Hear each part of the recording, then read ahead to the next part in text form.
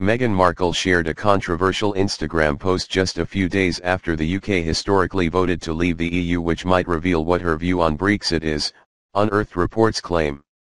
Unlike Kate Middleton, the Duchess of Cambridge, who spent most of her adulthood being groomed for a royal role and adapting to the scrutiny, Meghan Markle had a very different journey.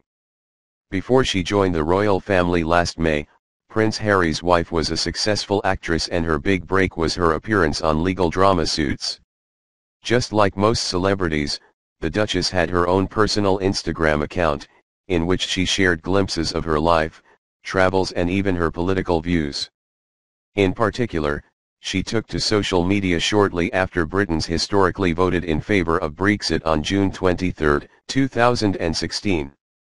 On July 2 that year, Meghan took to Instagram to share with her 2.3 million followers a picture of an unknown woman waving a pro-EU placard during an anti-BREXIT demonstration in London. Accompanying the picture, she wrote, "If EU leave me now, #BREXIT, #Parliament, #referendum, #London." After the post went live, several users claimed it suggested Meghan was disappointed at the result of the referendum. At the time, Meghan was visiting Europe and reportedly stayed in London from the end of June until early July. It is believed the California native met Harry during that stay, after being set up by a mutual friend for a drink with him at the private club Soho House. Since her engagement announcement, Meghan's opinions have had to be muted, as palace protocol forbids royals from publicly expressing views on political figures and parties. The monarchy's website states, as head of state, the Queen has to remain strictly neutral with respect to political matters.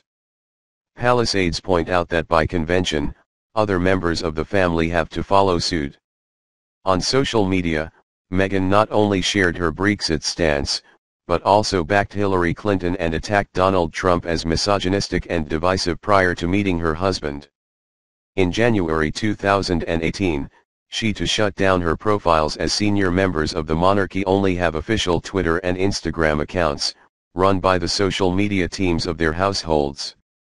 However, yesterday, the Duchess returned to the platform, as she and Harry launched their new official Instagram account. Within a day, @Sussex Royal have been followed by more than 1.9 million people.